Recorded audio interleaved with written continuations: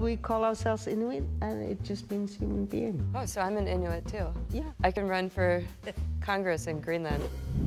I'm Paula Froelich. Take a journey with me to explore the unknown and discover the unexpected.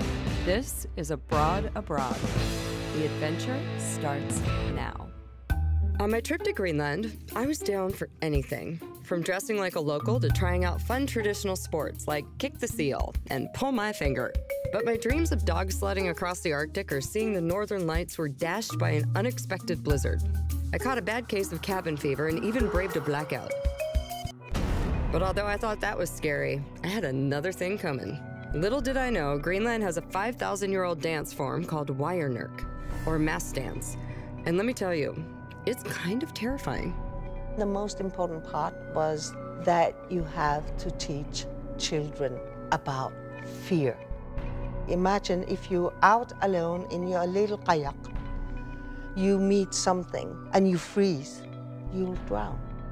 If you learn how to deal with that, you'll become a very strong human being. So the masked dancer will never be announced. One dark evening after dinner, a being will suddenly appear.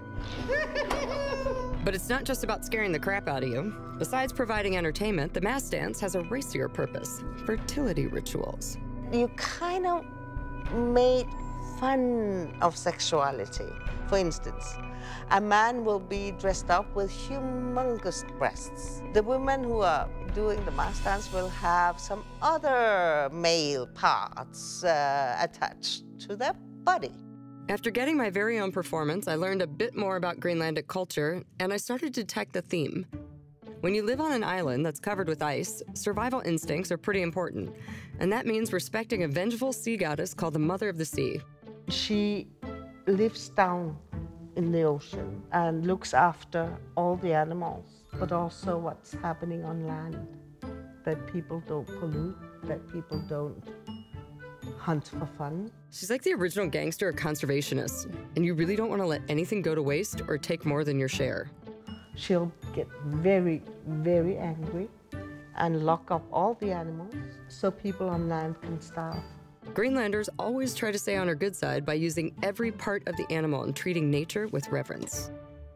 So I heard about the long walk, about how culturally the elderly people who felt that they weren't of use anymore would just walk out onto the ice. Until 40 years ago, there was outcasts, and outcasts are men who just disappeared in the big, vast nature. Not a good hunter, didn't get the love they want, when their pride was damaged. It is told that those who survive will gain powers.